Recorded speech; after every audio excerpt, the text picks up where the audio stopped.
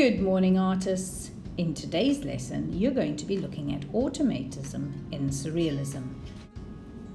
You will be experimenting with the styles used by other artists, and you'll use automatism to create an abstract work using line, shape, and color. And you'll also understand what organic shapes are. We will be inspired by the wonderful Spanish Surrealist artist called Joan Miro, who was born in 1893 and died in 1983. He used organic lines and shapes, and color was really important in his abstract compositions. First of all, let's understand what is automatism. It refers to creating art without conscious thought, assessing material from the unconscious mind as part of the creative process. What this means is you're creating art without thinking about what you're doing. So you start the work without a clear end goal. You don't sit down and think, right, I'm going to paint an apple. You sit down and you just start painting or drawing, and whatever ends up on the canvas is your finished product. It doesn't matter if it represents something or it does not. Miro used lots of bright colors and organic lines and shapes.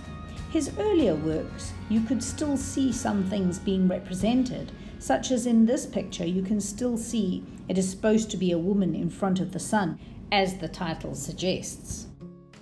Harlequin's Carnival is one of Miro's most famous artworks. It is full of organic lines and shapes and bright colors.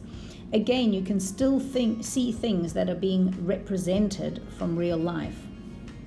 So it is not totally abstract. Miro also used a lot of signs and symbols in his work to represent different things.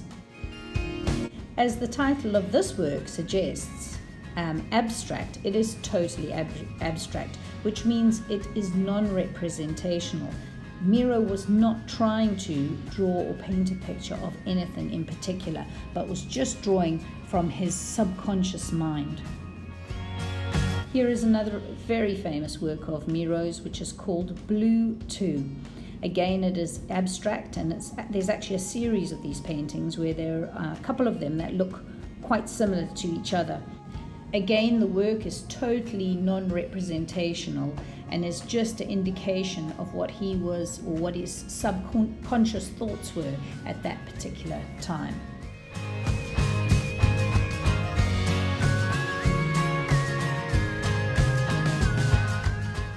So remember, in this activity there is no right or wrong. You're simply going to use your black marker and you're going to draw shapes and lines on the page as you wish. So just drawing from your subconscious mind. Remember, Miro used lots of organic lines and shapes. So organic shapes are the shapes that are found in nature, like the shape of a teardrop or the shape of a leaf. A geometric shape is a shape like a triangle or a square that have corners. Organic shapes are the shapes of shells and things found in nature, so try and include those in your artwork. But other than that, there is really no right or wrong. Add as many lines, as few lines as you want. Remember, it's not supposed to represent anything. It's not representational. It's supposed to be an abstract work, so it's actually a really, really fun exercise because you can be as free and creative as you want.